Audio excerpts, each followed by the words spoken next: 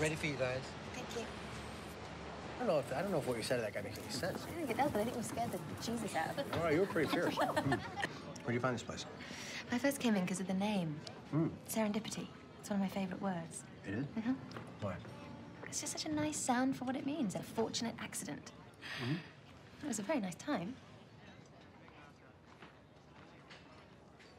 Well, I hope you enjoy the gloves you bought yourself. Oh, I'm sure I will. I usually appreciate my thoughtfulness. Night like this, into your loving I arms. think I left a scarf. No, nothing down here. Why'd you go upstairs? I wish I could fall. Hey. Hey.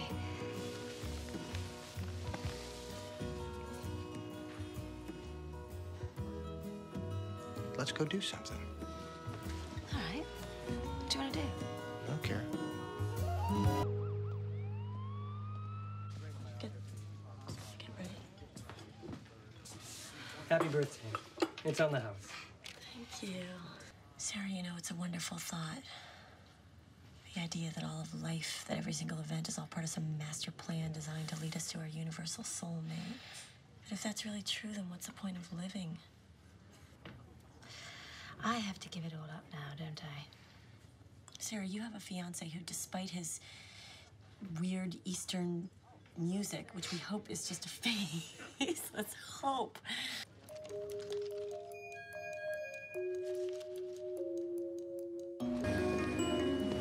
It's a bridal shop. Oh my God, the irony. Wait right here. I'll be right back. Why? Stay here. Time, please. About 7:30. Right.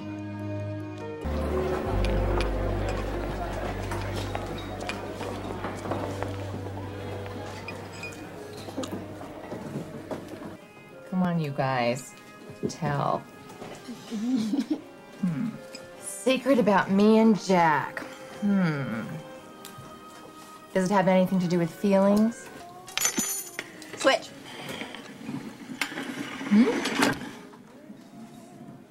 Sorry, Mom. It's okay, honey. I think I'm beginning to guess the secret. Are you mad? Not really. I think he should have talked about it with me, though. He was afraid you'd hate him.